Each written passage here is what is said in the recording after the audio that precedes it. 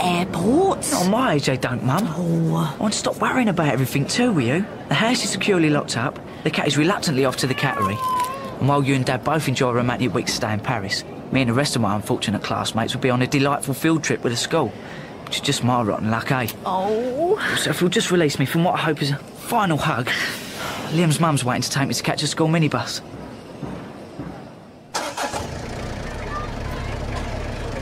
Discover to my horror, the school minibus contains my least favourite teacher.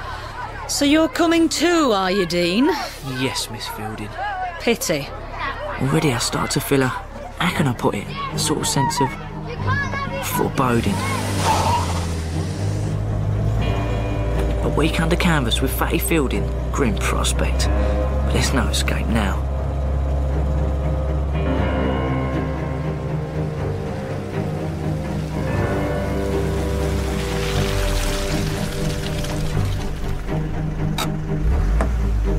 Anyway, eventually I arrive at our campsite. And what a disappointment too that was.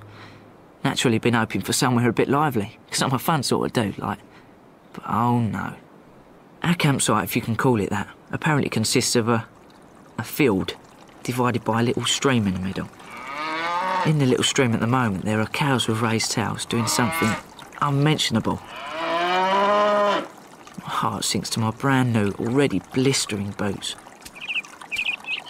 Miss Fielding, you've brought us to a bog. It's a marsh, Dean. It's even got steam coming off it. Well, I'm sure we'll find a dry bit close by. And that's just marsh mist you can see, Dean. Of course there are no dry bits close by. Listen. Squelch, squelch. Marshes don't have dry bits, Miss Fielding. Miss Fielding then asked if I was intent on being a blinking nuisance throughout the entire field trip as usual, and then warned me to behave or else. Or else apparently meant that I'd be sharing a tent with Fatty. Since a teacher her size needs a tent to herself, I resolved to behave. Then we have our tents to sort out. Oh, joy. My best friend Liam and I now wrecked our tent on a bog. It's true. A tent apparently designed for either pygmies or 3-year-olds. I discover we'll be sharing a sleeping bag with loads of things with 8 legs. Oh! I vow never to go camping ever again. 11 o'clock. I'm still awake. I'm wondering if a cow will bump into us in the night and flatten me. Midnight, by my luminous watch.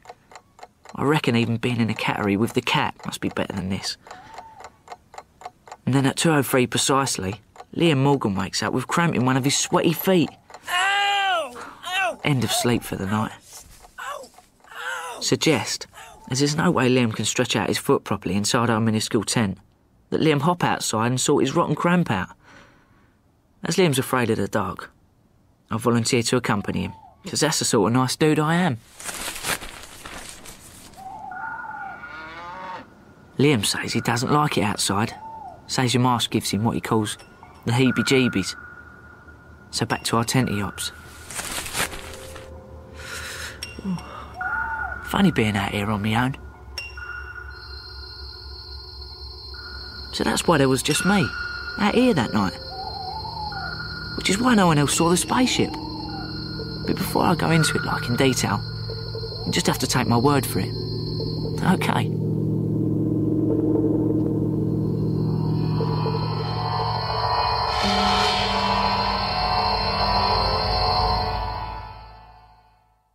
School field trip. Day 2. First the good news. I've escaped from the campsite. Now, the bad. I'm at Great Marshwick. Police station.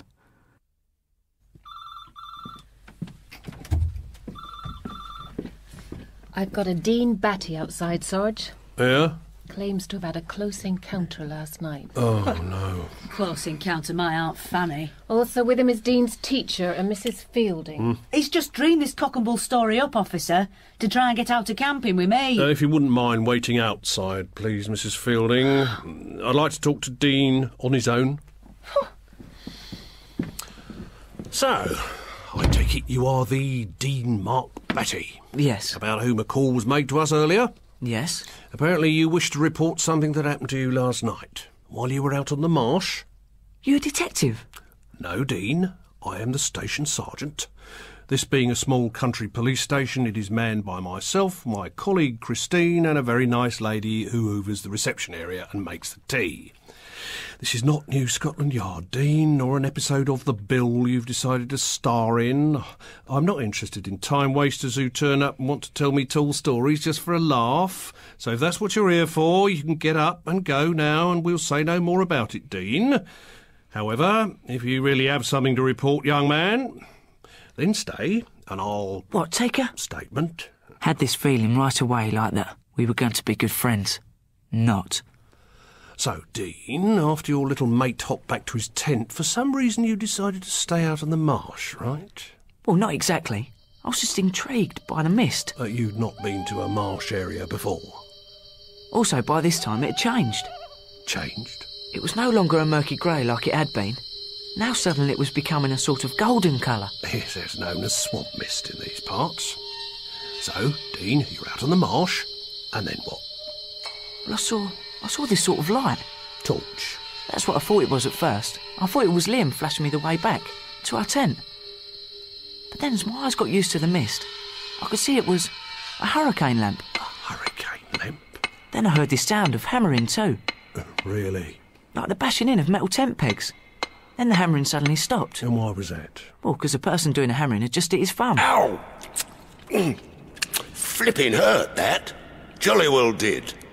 By now I could see it was a bloke trying to pitch a tent. So let me get this right. In the middle of the night, Dean, you suddenly encounter some strange man on the marshes. Yeah? And you didn't think it was slightly odd he was there? Well, no, not really. Why not? Well, because earlier that day, when we were leaving the school car park, Dippy, DP Powell, our headmaster, said another responsible adult would be joining us later. It's the rules. What rules? If a school trip's mixed boys and girls, you have to have a female in charge of the girls, which was Fatty. Fatty? Well, Miss Fielding. But you also have to have a bloke as well, in charge of the boys too. So for that reason you thought that this person was him? Well, naturally. Especially since he seemed to know all about us. Well, I'm blowed, eh? Swipe me. One of Dippy Powell's lads, eh, I take it? And here's me thinking I'm the only mad herb that's out there this time of night. Billingham's the name, lad. Dean Batty. And as you can see, I'm in a bit of a tornado here with me guy ropes. Not easy putting up a tent in the pitch black, I can tell you. Especially not with old Will-o'-the-Wisp about. Will-o'-the-Wisp? Yeah, that's what locals calls it. When swamp mist suddenly appears thick and golden, locals say that's when magic stuff happens hereabouts. Oh, yes. I didn't believe him, of course. But while the man Billingham finished hammering in his tent pegs, he said I'd find his billy can and a little camping stove in his rucksack. We could... Have a cup of something hot? Then he added... Warm up the old cockles a bit, eh? So, in the middle of the night, you're telling me that you are both now wide awake and drinking? Tea. With this stranger? Only strange thing about him was his gear. It was all old-fashioned, musty and mildewy. Like it was donkey's years old. But you still reckon this was the responsible adult your headmaster had said he'd send to look after you? Of course. I mean, at that time of night. Wouldn't you?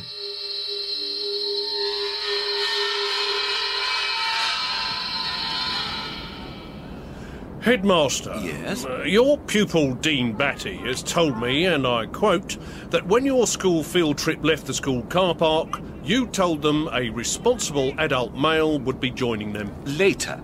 Yes, Mr. Jolly, our PE teacher, had been earmarked, but Mrs. Jolly wanted him to spend half-term putting up shelves or something, which of course left me stumped.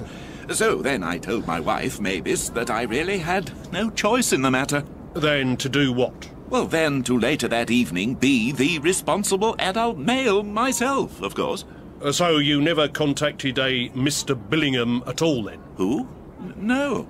And you yourself subsequently then arrived at the campsite at what time? Oh, I don't know, about 1:30, 2-ish. That's awfully late. Yes, it was, but sadly I'm afraid unavoidable. And when you got to the campsite? It looked quite pretty, actually. It was covered in that goldeny sort of swamp mist, all the will-o'-the-wispy it was. And then you did what? Pitched a tent? Me? Lord, no.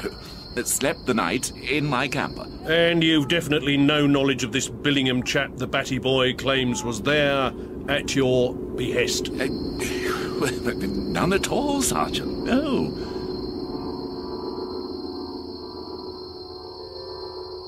OK, Dean, before we go any further, as you probably know, I've now had a chance to talk to your headmaster. And? I think at this point you might like to hear what Mr. Powell said to me. About what? About your Mr. Billingham, for starters. You see, according to... Dippy Powell? Your head teacher, the only responsible male on the campsite that night was him, in his camper van. No one called Mr. Billingham was contacted, sought or booked to turn up. That can't be true. So how, Dean, could someone turn up in the night unbidden, claiming to be an emissary of your headmaster without your headmaster's prior knowledge? Look, I don't know, right?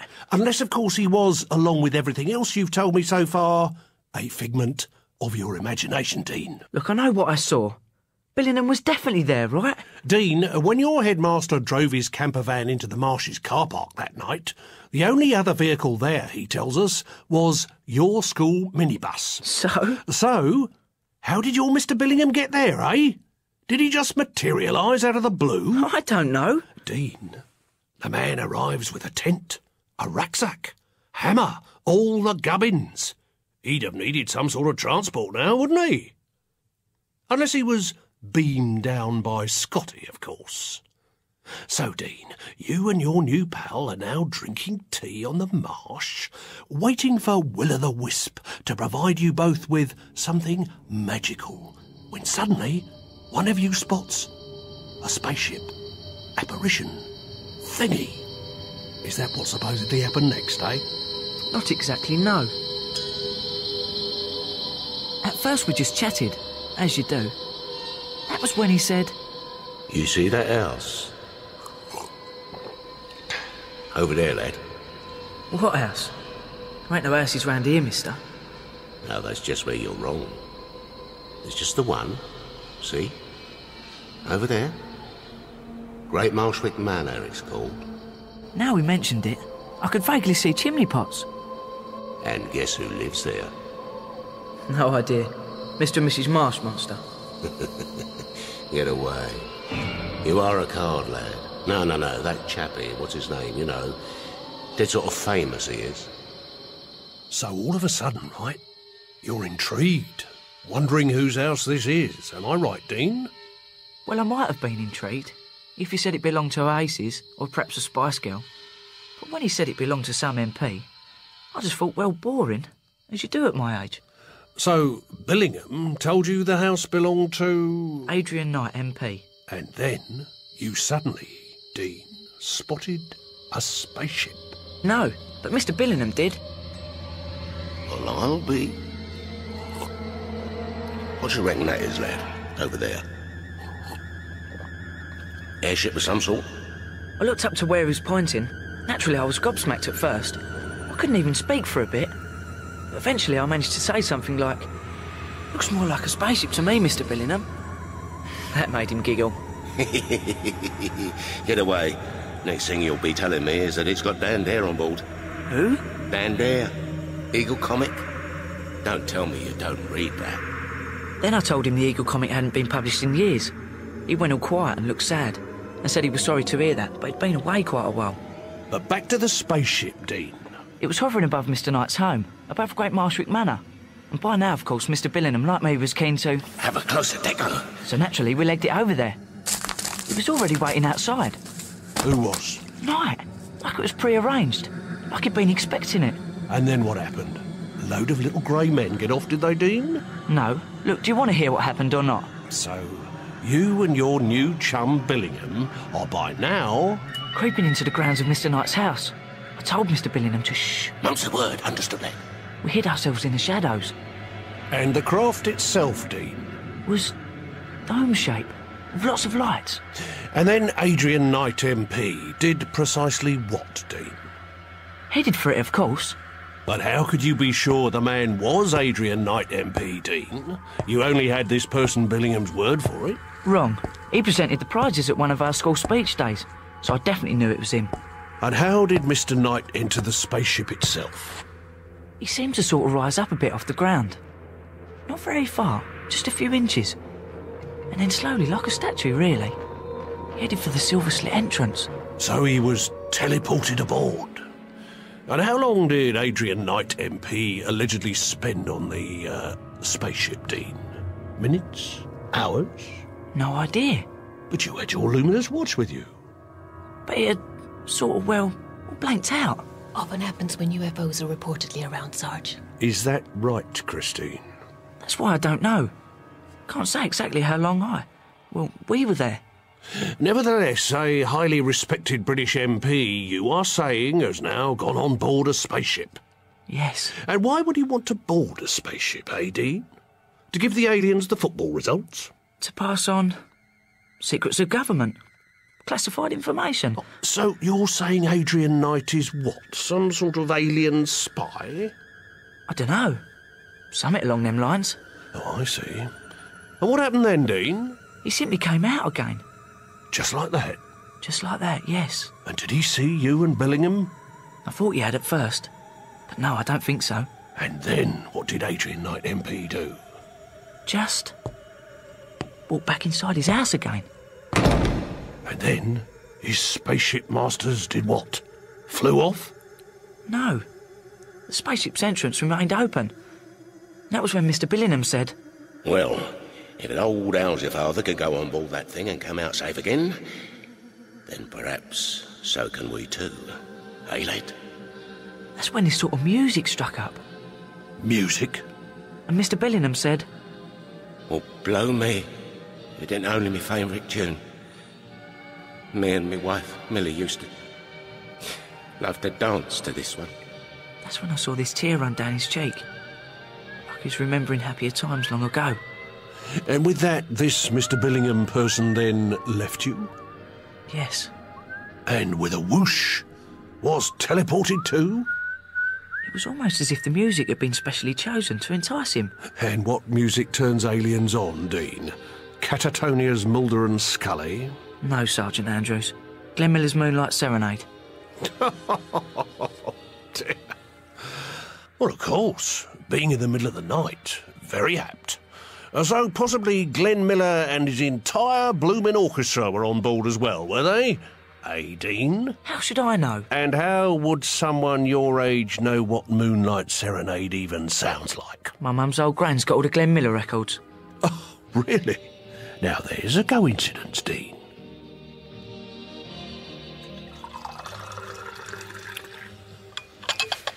Come to think of it, Glenn Miller did disappear under mysterious circumstances too, Sarge. It was wartime, Christine. Lots of people vanished then. But he was on a plane that simply disappeared over the English Channel one night. And his body was never, ever found. I think we're getting a little sidetracked here, Christine. And there have been allegations for years that he could have been, abducted by aliens. I take it you'll be mentioning this just as a point of historic interest to Dean at some point, will you, Christine? Not if you don't wish me to, Sarge. Interview with Dean Mark Batty resumes. Also present is teacher Mrs. Fielding. Also present, as always, my colleague... Christine. So, Dean, 2 people have now gone aboard this spaceship. Apparition, thingy, whatever. Yes. And what about you, Dean? Me? Well, don't tell me you weren't tempted to follow Mr. Billingham. Of course I was. But then again, no, I wasn't. I mean, I might have, if Liam had been with me too. But not on my own, it's too scary. No. And while Mr. Billingham was on board, Mr. Miller and his jolly bandsman simply played on, did they, Dean? No. Everything had become... There was total silence from the moment Mr. Billingham went aboard. And then what happened? Without any warning, the spaceship then took off.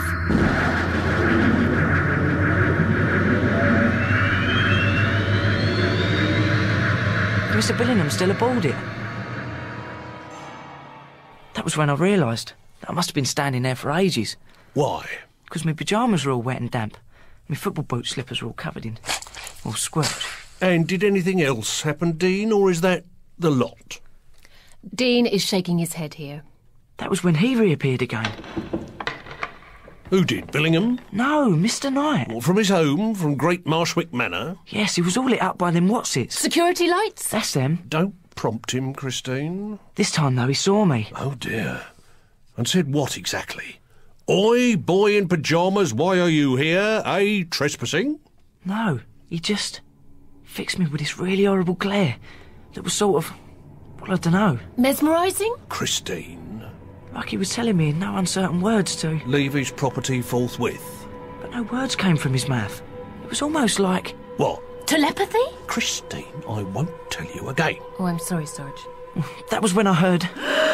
What? a loud sort of dog bark. And then? Then I just woke up in my tent.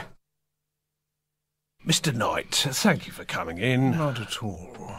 I believe I can be of some assistance to you in some respect. Yes, purely for the record, sir, it's undoubtedly something and nothing. It's just that someone, a boy, has made a statement about you, sir, so unbelievably fantastic that it needs clearing up. Far away. This Saturday night, sir, just gone, sir. Yes. Where were you? Dining with friends. Returning when? Around midnight. I drove home across the marsh. Well, it is the only way home. Yes. See any sort of lights, did you, sir? What sort of lights? Sky sort of light? Aircraft? Shooting star? More UFO sort of lights, sir. You are joking. Well, I told you the allegation was far-fetched, but please bear with me a moment, sir. Is there a Mrs. Knight at all, sir? There is not. I work best alone, I find, officer.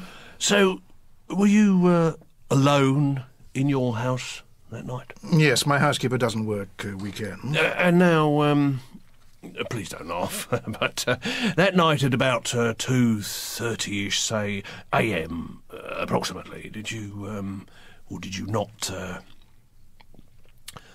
board a spaceship? That, hovered above your, property? I can hardly reply for laughing. As I see. Don't tell me some wag suggested to you that you might be in contact with aliens, or perhaps even be an alien, or if not precisely an alien, then very possibly in some sort of alien thrall. well, I suppose some of my colleagues have been dubbed a lot worse. John Redwood, Mr. Spock, for example. Peter Mandelson, the Prince of Darkness. So now I'm on the list too. Is that what you're telling me? Well, theoretically speaking, you agree that you were home in good time? That night, to climb aboard that spaceship. Theoretically, yes, but obviously I didn't know. Mr. Knight. Yes? Do you have a dog? I do indeed. Dean knew Knight had a dog. Well, it's just a lucky guess, Christine. So have millions of us. And does it bark? And of course it barks, my dear. It's a dog. So would it bark in the night, say, if something or someone were lurking outside? It barks as soon as the heat-sensitive outdoor lights come on. So you have special security lights, as Dean also mentioned. Of course. One has to be very security conscious these days, especially in my line of work. So, if anything untoward had happened outside, say, that night, your dog would presumably have barked its head off. Yes. Instead of which you heard no sound at all. I was soundly asleep from midnight on, like I told you. Well, I think that's just about all. Thank you, sir. Jolly good.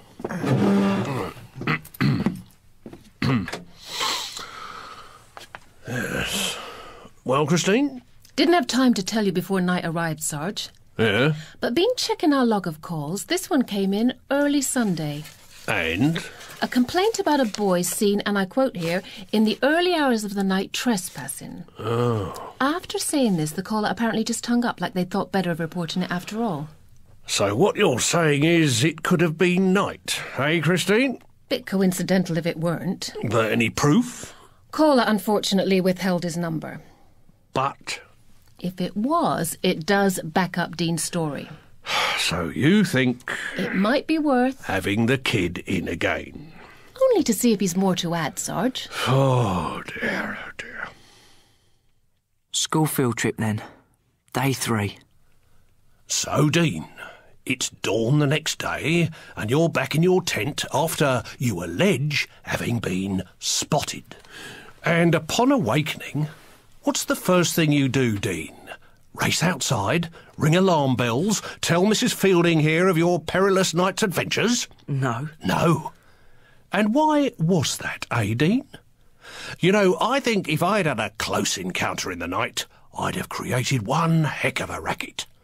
But I put it to you, perhaps the reason you did not was because when you woke up that morning, you weren't sure in your own mind if it had all been a dream. No, I knew it wasn't a dream. And when you crawled out of your tent that morning, did you perchance glance over in the direction where your Mr. Billingham's tent had been? Yes. And what did you see? There was nothing. Nothing.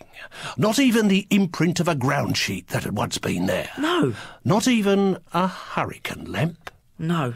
There was no trace of him, Dean. No. Possibly because he hadn't existed in the first place. Well, yes, he did. So when did you first mention the previous night's supposed events? Later on, after we got back from the fossil hunting with Dippy. Funny sort of a story, though, wasn't it? With no Mr. Billingham around to back you up, eh? No evidence at all that your Mr. Billingham had even existed. So you were thrashing around a bit by this time, weren't you, Dean? No. And when you'd finally plucked up your courage and finally told your teacher, Mrs. Fielding... Yes? What did she say, Dean? I said, would he like an aspirin, a lie down, an appointment with the doctor? A normal sort of reaction, in other words. And then when I told Fatty, Mrs. Fielding and Dippy about Mr. Billingham and the spaceship, and him disappearing into it and being taken off, and possibly then sliding through some sort of crack into a parallel universe... Yes? Well, that was when Dippy, Mr. Powell, suggested perhaps... Dean ought to see someone. And I suggested, the police. Dean, you do realise these are very serious allegations you are making? They're not just about any old someone. I know. But a veritable pillar of the establishment. Do you know he's been tipped as a future Prime Minister one day? No.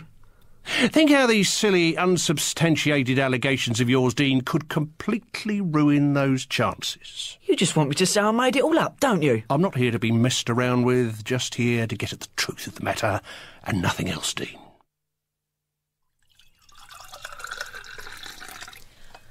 OK, Sarge. If he is making all this up... What do you mean, if? Then I mean, why do it? What's his motive? Well, does he have to have one? He's a kid who didn't want to go camping, so he makes some fantastic story up. About a government minister who he didn't even know lived out on the marsh until this Billingham person told him. Oh, don't tell me you're starting to believe him too, Christine. No, of course not, Sergeant. Day 4 of our school field trip, and Sergeant Andrews' panda cars turned up at our campsite.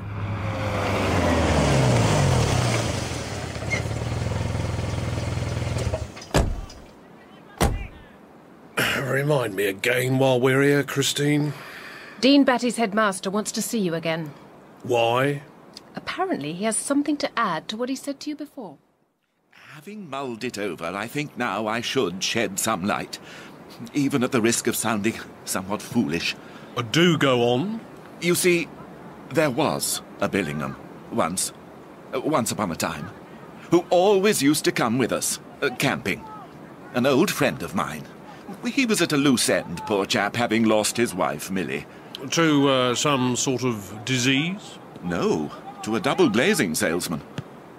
And this Mr. Billingham now, where is he?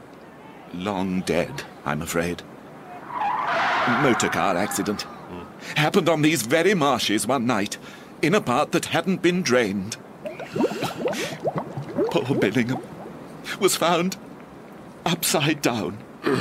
Died in just 2 feet of water. His death was a mystery at the time, and furthermore remains so to this day. Apparently we haven't just got aliens out on the marsh that night with Dean Batty. Apparently we've got ghosties now too.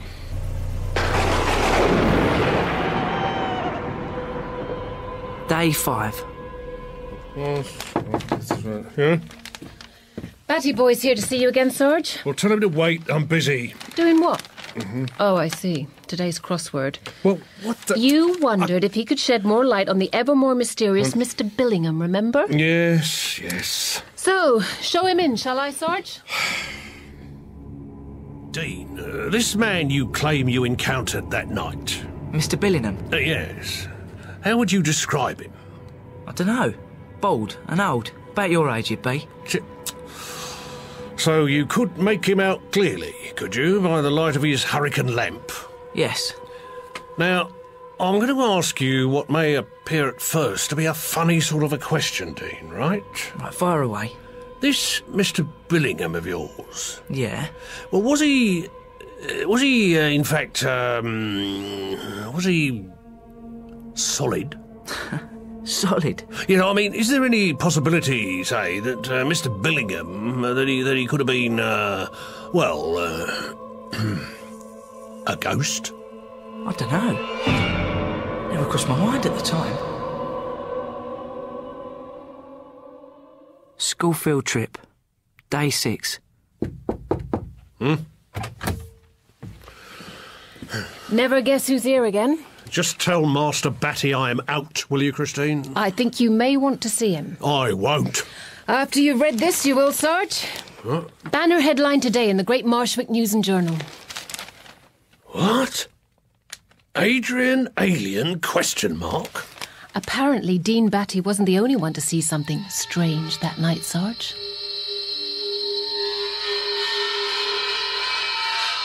Mr. Knight to see you again. Mr. Knight. Sergeant. Do sit down. Thank you. Now, I take it you've read today's press coverage?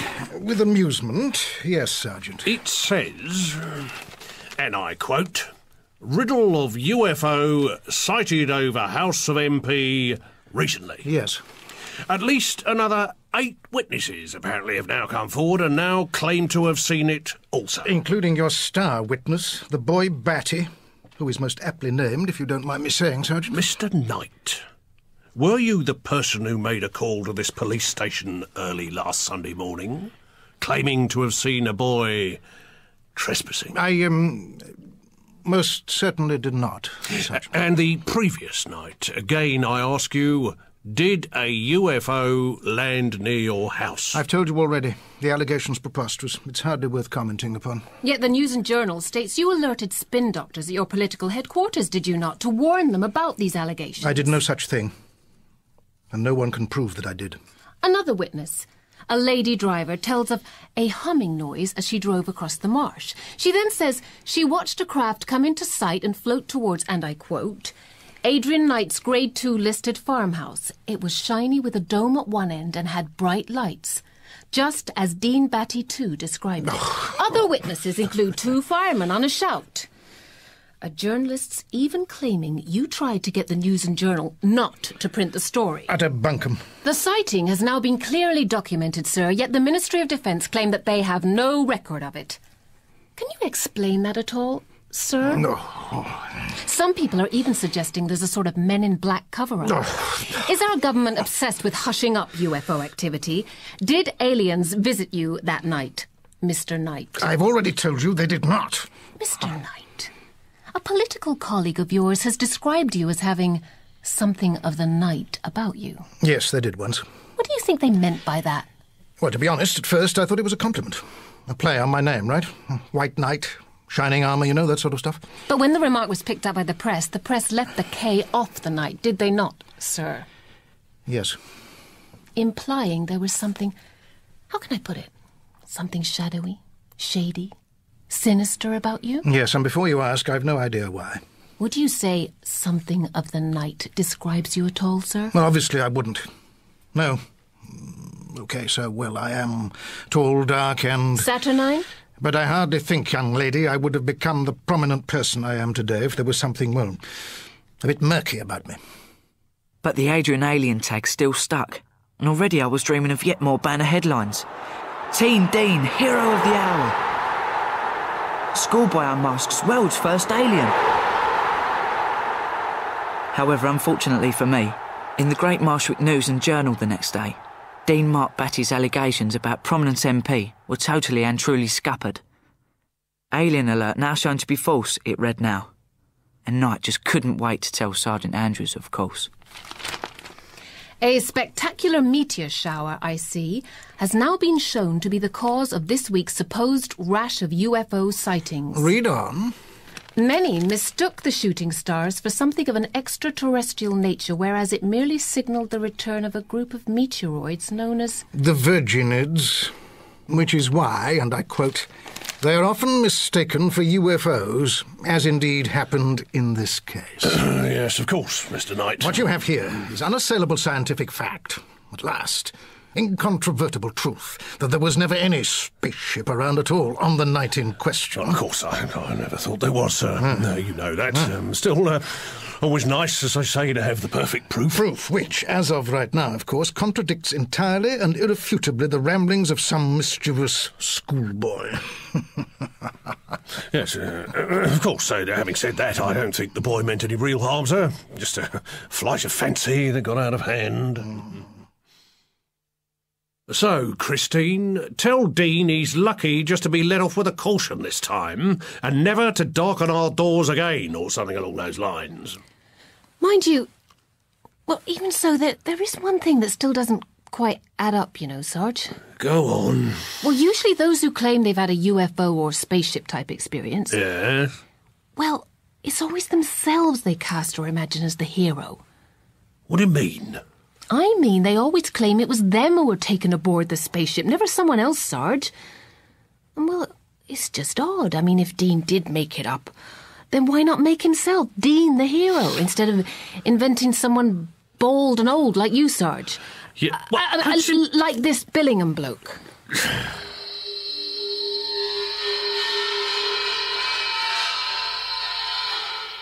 Final day of school field trip. Oh, no. Just popped in to say bye-bye, that's all, Sergeant. Then learned the Dean Mark Batty file containing my supposed cock and ball story has now been put into a box called Load of Rubbish, for which they reckon it will never surface again. You see, Dean, to my way of thinking, there are two explanations of what happened to you that night. I know what happened, Sergeant. Firstly, either you were partially in the land of Nod, and the lights you saw were those of your headmaster's camper van headlights playing on, say, your tent fabric. No. That's one explanation, Dean. Or you were indeed awake and outside, as you claim, and saw the Virginids, Dean. But that's not true either. And then there's my own personal gut feeling about what happened. OK, go on. What's that? Well, you'd been at the airport, right? The day before. Hence your obsession with flying silver objects. You'd seen someone go aboard one, disappear and take off. Your parents to Paris, Dean. With me so far? Your sleep was fitful, to say the least. Oh... You've admitted all along you were less than enthusiastic about going camping in the first place. Perhaps you were missing your mum, your little home comforts. Doesn't this more realistically explain what possibly happened that night, eh, Dean? What about Billingham, eh? You'd been expecting an adult male, like you told me earlier. You mean I just dreamt it up? Did I know Dippy once had a mate the same name? No, I didn't. So what happened? Oh, was it Will-o'-the-Wisp, perhaps, weaving his magic? Or... It could have been ley lines. You what? Explain. Ley lines are invisible lines of energy, Dean, that sort of crisscross the marshes. Sort of waves beneath the ground that can induce psychological disturbance sometimes. At least that's what so-called New Age enthusiasts like Christine here claim. All I'm saying is you were in contact with the ground in your tent. Yeah, of course I was, yeah. Which is why suddenly I decided to conjure up a ghost, right? Why would I do that? Just to keep me company, eh? In other words, what you're saying is everything's got an explanation. What I am saying is that although you have convinced yourself that what you thought you saw was real at the time, Dean, with hindsight now you must realise it simply wasn't. Was it? And all that alien alert stuff? It's all discredited. Basically, it comes down to your word against Knight's. And there's no evidence, Dean. Of course, if you had the mysterious Mr. Billingham here to back you up, then... Funny, though, that he should appear on the marsh again, same date, same night, that Dippy told me he had his never-yet-explained accident. Maybe Billingham saw something inexplicable then, too. Maybe that's what's caused him to swerve and lose control. Pure conjecture on your part, of course. Clutching at straws now, aren't you, Dean? So what it boils down to, what you're saying is that Knight's off the hook? Of course he is. File closed. Allegations proving to be unsubstantiated. You mean that lying git's been saved by the Virginia bottomless, don't you? I think you mean the Virginids, Dean. So after spending practically all my school field trip here, it was finally goodbye, Great Marshwick Police Station. Time waster. Your parents are due back shortly from Paris, aren't they, Dean? Yes. Wonder what they'll make of all this.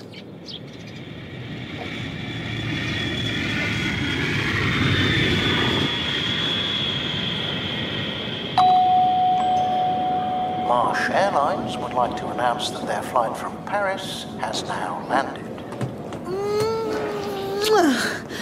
Oh, so, Dean, Mum. what have you been up to since we've been away?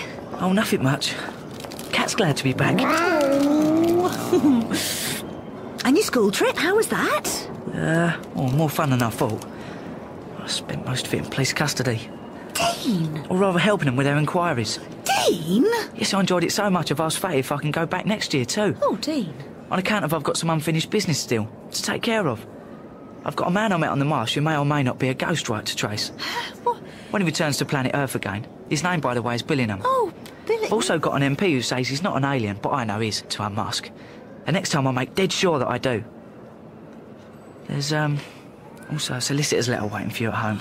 Dean! It says, and I quote, Strongly advise your son to forget what he thinks he saw for the sake of everyone involved. while Adrian Alien himself, of course, remains safe and secure.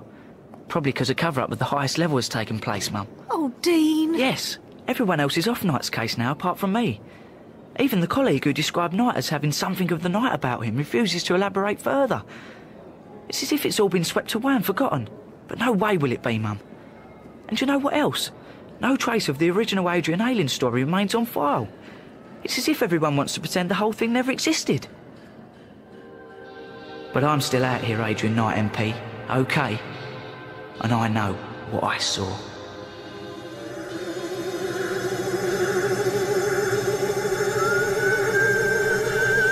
Something of the Night was written by Jenny McDade. It starred Leonard Kirby as Dean Batty, John Challis as Sergeant Andrews, Christine Kavanagh as Christine, Don McCorkindale as Billingham, Geoffrey Whitehead as Adrian Knight, Stephen Thorne as the headmaster, Jane Whittenshaw as Hattie Fielding and Mrs. Batty. The director was Celia de Wolfe.